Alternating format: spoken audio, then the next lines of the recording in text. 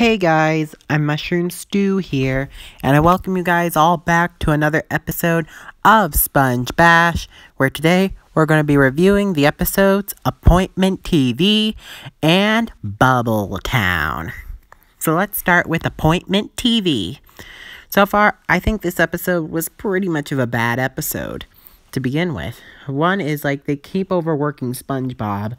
The episode mostly revolves around SpongeBob helping people, which was kind of getting boring. Sure, the episode had a resolution, was resolved by the whole SpongeBob's friends reenacting the movie, the lost episode. So yeah, but I don't really like that. Pretty much the episode was pretty much bad. SpongeBob never got to see the actual episode. We had to waste our whole time, so that's why it's pretty much bad. So, yeah. But now it doesn't get worse from there. Now let's talk about Bubbletown. Now I know, while I do like that we do get to see the return of Bubble Buddy, because we do hardly see him, and we hardly see Bubble Buddy, but now we're finally seeing him. And do we have a story here?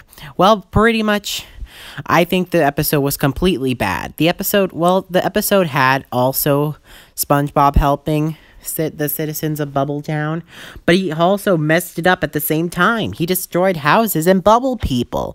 Seriously, and he got to jail, and then Mr. Krabs messes it all up. Pretty much this episode was way worse than Appointment TV, than the previous one.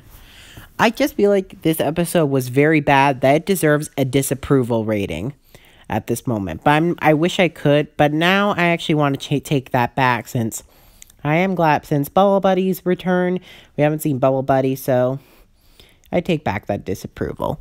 So anyways, guys, that's it for this episode of SpongeBash.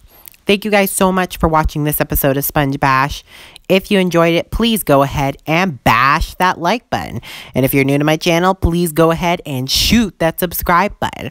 Smash that notification bell so you can never miss a video on my channel. I'll see you guys next time. Bye!